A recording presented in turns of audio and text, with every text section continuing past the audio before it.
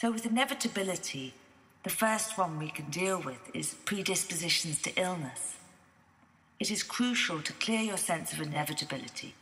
It takes the shape in all sorts of beliefs in your mind that result in an ingrained victim dynamic throughout your life experience. This is because with inevitability, you presuppose that you are powerless to change yourself or outer landscape. You also reaffirm to yourself repeatedly that life is just happening to you. Your participation is not making a significant difference. You also externalize all responsibility for your health and actions. You assume that your beliefs are true evidence facts about reality.